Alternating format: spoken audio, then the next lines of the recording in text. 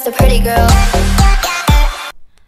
Hi guys! Welcome back to my YouTube channel. As you can see from the title, meron naman akong bagong video and this video is going to be my first ever Shopee haul.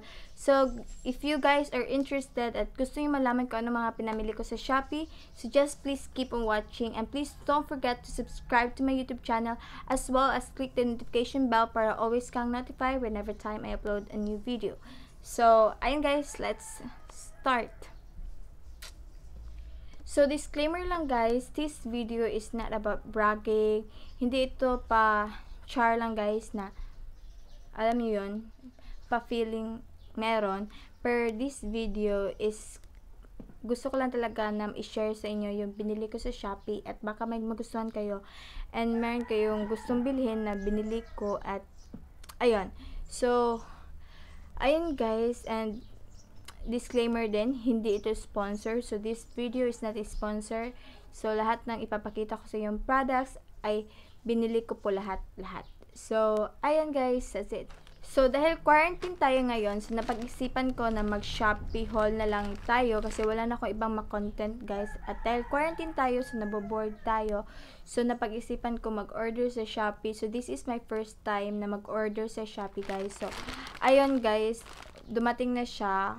Almost 1 week lang siya, dumating agad. So, hindi ako makapaniwala. And before din ako nag-order sa Shopee, syempre inalam ko kung mabilis ba yung shipping nila, maganda ba yung mga reviews, para makasigurado ako na on time yung mga ino-order ko at makagawa ako agad ng video. So, ito guys, mga 5 days lang yata or 4 to 5 days dumating agad tong ano ko, in-order ko na to. And yan, inopen ko na lahat ng in-order ko sa Shopee kasi nga gusto ko makita if maganda ba talaga yung mga quality bago ko sila ipakita sa inyo. And wala naman akong pinagsisihan sa in-order ko and malit lang naman yung nabayad ko, so okay to. Amazing! So, ito guys, ito is dumating siya kahapon. So, kahapon is 8:30 kahapon. So, dumating to. Tapos ito is dumating siya ngayong araw at inopen ko na din siya kasi sobrang excited lang talaga ako makita sa yung in-order ko. So, ayan, inopen ko siya. So, ayan, start na tayo. If gusto niyo malaman kung anong mga pinamili ko, lahat ng binili ko is all makeup or mga makeup tools. Alam niyo naman, hindi kompleto yung mga makeup tools ko. So, nag-decide ako na mag-order online para madagdagan din naman yung mga tools ko sa pag-makeup, diba? So, ayun. Kunin ko na lang lahat sa plastic. Okay guys, yung mga shop is lilip ko na lang dito sa screen para makita nyo. Guys, itong mga shop na binilan ko nito is sobrang reliable at sobrang galing ng mga products nila kasi kung ano yung in-order nyo, yun din yung pinapadala sa inyo. So, ayan. Let's start. So, ito guys, magsa-start ako nito. So, I'm gonna put the picture na lang sa screen nitong mga item na to.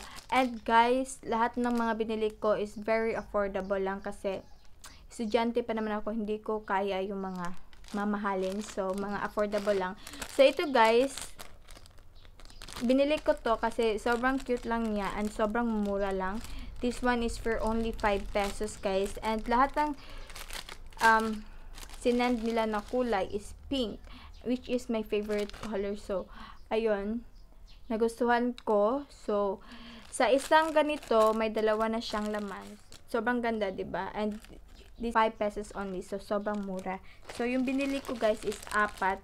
Ewan ko lang, nakukutan na talaga ako sa kanila. So, 4 yung binili ko. Tapos, next is bumili ako itong Anastasia Beverly Hills na eyebrow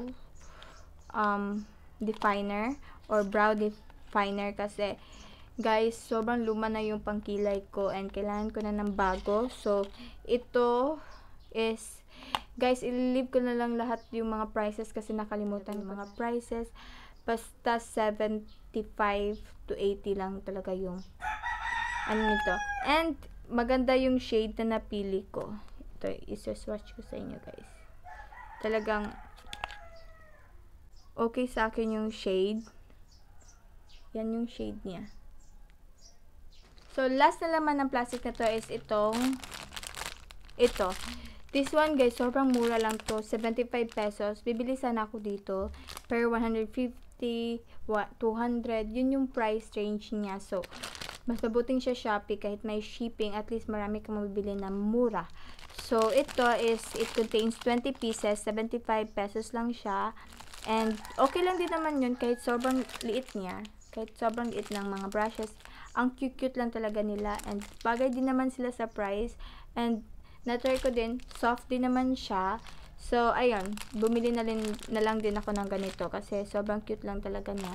And sobrang gusto ko, sobrang hilig ko talaga sa mga brushes, guys. So, if gusto niyo akong regaluhan, brushes na lang talaga kasi ito lang talaga yung gustong-gusto ko sa lahat ng mga makeup brushes. Punta naman tayo sa next na shop na binilhan ko. So, ilalagay ko lang ulit dito yung name ng shop nila.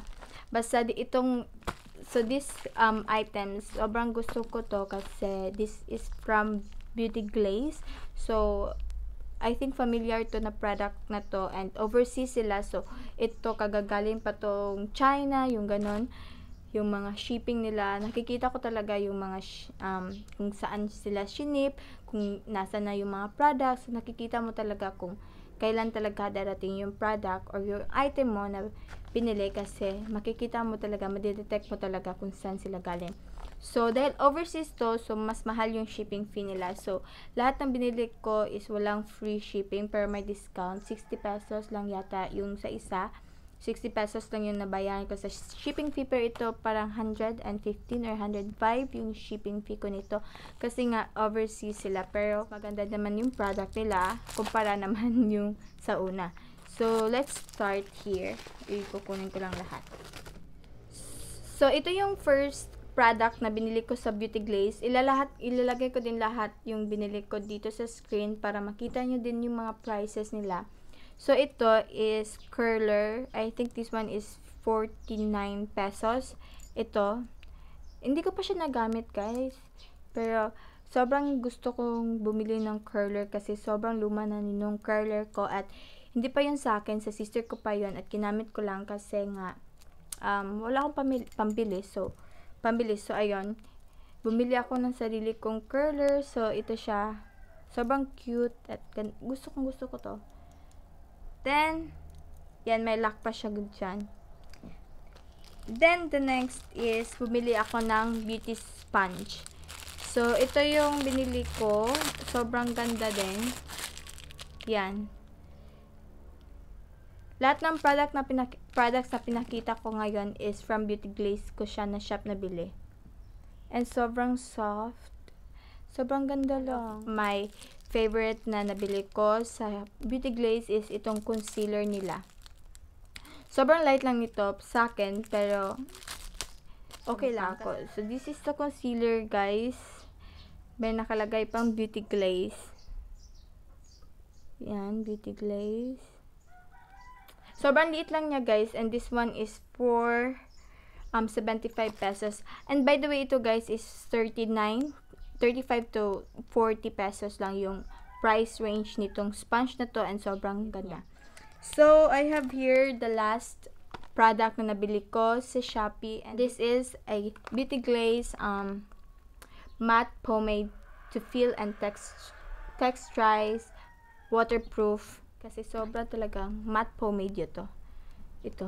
Yan, sobrang cute ng packaging lang. Sobrang cute niya, guys. And akala ko itong shade na to is hindi siya ka-shade ko kasi iba talaga yung texture niya or shade niya dito sa labas. Parang sobrang light lang niya, but when you are going to apply it, talagang sobrang niya talagang dark and maganda talaga siya. So, i-dip yan. So, dip mo lang siya ng very konti. Tapos, kung gaano siya ka-pigmented, guys. Yung chocolate yata yung shade na gusto kong bilhin kasi sobrang dark niya, pero hindi naman ako nagkamali na ito yung na-press ko kasi sobrang ganda naman niya. Yan, guys. Isang dip lang ng konti, ito na yung makikita mo. Sobrang pigmented at sobra niya talagang ganda. Ang bilis mo lang talagang ma-shape yung brows mo if you're using this. So, ayan guys, yun lang yung mga, at saka guys, yung beauty glaze din pala, meron silang pa-freebies. So, meron silang freebies na ganito, parang eyebrow shaper siya. So, hindi naman ako gumagamit nito. So, ibibigay ko na lang to sa sister ko kasi feel ko kailangan niya to. Alam ko naman kung paano ko i-form yung brows ko. And sobrang talaga nilang generous kasi nagbigay pa talaga sila ng freebies. So, that's it guys for today's video. Sana na-enjoy nyo itong video na to. And if gusto nyo bumili sa mga shop na yon, so, promise guys, reliable talaga yung shop na yon. Sobrang nilang bilis mag-ship and also, just, ayun, sana nakatulong din sa inyo yung pag-haul ko at na-enjoy nyo din. So, ayan, thank you so much for watching and see you on my next one. Bye!